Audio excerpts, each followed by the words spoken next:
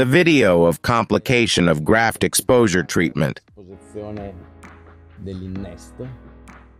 which is really one of the most complex things. One of the most complex things to treat, so much that if the patient doesn't notice it, or he doesn't complain, the dysesthetism. So the connective graft serves to compensate for the loss of the supraosseous component at the vestibular level, but it has to be stretched to include the entire mesial papilla and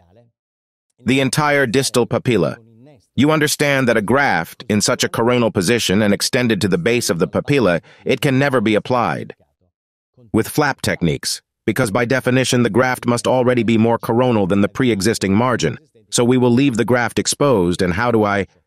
extend the graft to the base of the papillae if I haven't opened a flap?